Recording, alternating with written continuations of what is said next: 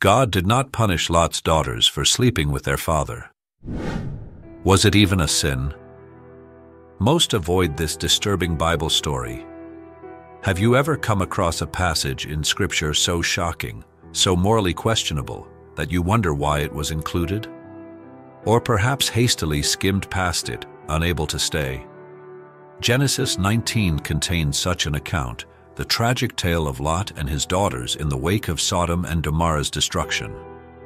Their despairing decision and its horrific consequences have disturbed readers for millennia. Today we dive deep into this controversial text to uncover what most avoid, desperately hoping to forget. As we peel back its perplexing layers, we discover profound revelations on disobedience, deception, doubt, and ultimately, the dangers of man's solutions versus trusting God's providence. This difficult story warrants deeper reflection.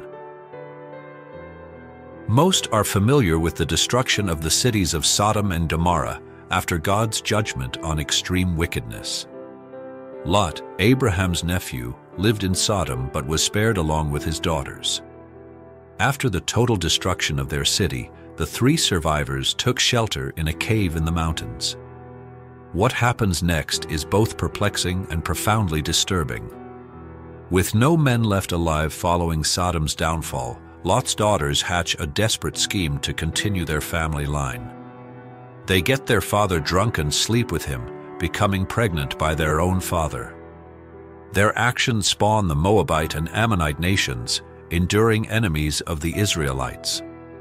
On the surface, the text seems neutral, giving no explicit moral commentary. Yet, this complex passage warrants deeper investigation. Could there be subtle clues embedded in the story that reveal the author's perspective? The story begins earlier when Lot, Abraham's nephew, chooses to settle in the fertile valley near the infamous cities of Sodom and Gomorrah. Though wickedness abounded there, at first Lot remained undefiled, even showing hospitality to angels' visitors who arrived to warn of impending judgment. The men of Sodom soon surrounded Lot's home, demanding to know his guests, intent to rape them. Lot shamefully even offered his own virgin daughters to the lustful mob, further revealing the corruption of the city infecting his own heart. Immediately, the angels intervened, causing the men to lose their sight and advising Lot to flee with his family to escape the destruction of the cities by God. What happened next is vividly described in the verses. Then the Lord rained down burning sulfur on Sodom and Gomorrah from the Lord out of the heavens. Thus he overthrew those cities and the entire plain, destroying all those living in the cities and also the vegetation in the land. But Lot's wife looked back, and she became a pillar of salt. Genesis 19 verses 24 to 26. After his wife became a pillar of salt, he escaped to the hills with his two daughters.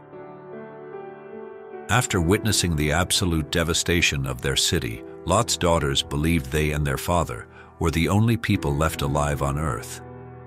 With no men to marry and continue their family line, the sisters formulated an unthinkable plan. One day the older daughter said to the younger, "Our father is old, and there is no man around here to give us children, as is the custom all over the earth. Let's get our father to drink wine and then sleep with him and preserve our family line through our father." Genesis 19 verses 31 to 32. Take note of the repetition of the words father and sleep with, terms that appear unnecessary and excessive here. The text could have simply said, "Let's get him drunk and sleep with him to preserve our line." Instead, the author emphasizes our father and connects it possessively, "Let's get our father to drink wine and then sleep with him." This repetition highlights the gravity of the sin, that they planned to have sexual relations with their own father. The horrific story continues. So they got their father to drink wine that night, and the older daughter went in and slept with him. He was not aware of it when she lay down or when she got up. The next day the older daughter said to the younger, "Last night I slept with my father. Let's get him to drink wine again tonight, and you go in and sleep with him so we can preserve our family line through our father." So they got their father to drink wine that night also, and the younger daughter went in and slept with him. He was not aware of it when she lay down or when she got up. Genesis 19 verses 33 to 35. On 2 separate occasions, they drunken their father to the point that he had no awareness of his own daughters taking turns to have sexual relations with him. This resulted in both sisters becoming pregnant by their father. The 2 sons born from this incestuous plan became the ancestors of enemy nations, the Moabites and Ammonites. Here are some potential interpretations and effects of this difficult story. Not only did the sisters conspire to make their father drunk, but they also had sexual relations and became impregnated by their own father, a grievous act of incest by any standard. In fact, the story connects the deeds of Lot's daughters to the perverted sexuality of Sodom, which led to its destruction. Earlier, Lot had offered his own virgin daughters to the crowd of men in Sodom, revealing how its corruption had already tainted his concept of sexuality and virtue. After Sodom's judgment, his remaining daughters then get their father drunk and sleep with him, symbolizing Sodom's wickedness through their sexual immorality. It appears that the author also views the daughters' actions negatively. The story also contains clear symbolic parallels. The same as Noah after the flood, Lot lies in a cave naked and drunk, taken advantage of by his children. Yet while Noah's other sons cover his nakedness, Lot's daughters uncovering their father's body for sex mirrors the rebellious act of Ham. This associates their behavior with sinfulness and rebellion against God. There is also a contrast set up between righteous Abraham struggling to produce an heir in old age and Lot's careless failure to provide husbands for his daughters.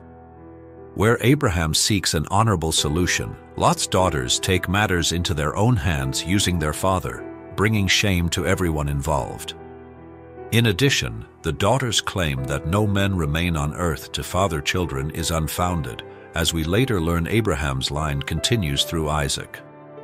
Their excuses echo that of Abraham and Sarah, who doubted God's promise and birthed Ishmael through Hagar. Again, this represents the human tendency to doubt God's providence and seek answers in sin. Through subtle literary parallels and connections, the author conveys a dim view of these events without passing judgment directly. While avoiding explicit judgment, the tone of the text reveals a profound commentary on the origins of human solutions rooted in the doubt, deceit, and disobedience that plague mankind. Despite having escaped Sodom's destruction, its perverted influence had corrupted Lot and his daughter's concept of sexuality and virtue. Instead of reflecting Abraham's faith, their actions reflect Sodom's sexual immorality. In the end, the shocking affair leaves tragedy through the birth of 2 enemy nations. Through subtle literary devices, the account powerfully conveys the author's negative perspective without explicit judgment.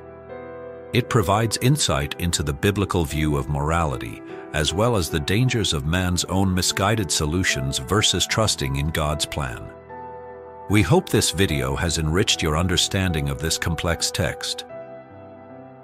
If you enjoyed this video, be sure to give it a thumbs up, share it with fellow history enthusiasts, and subscribe for more content. Remember to hit the notification bell to stay updated. With that said, thanks for watching, and until next time.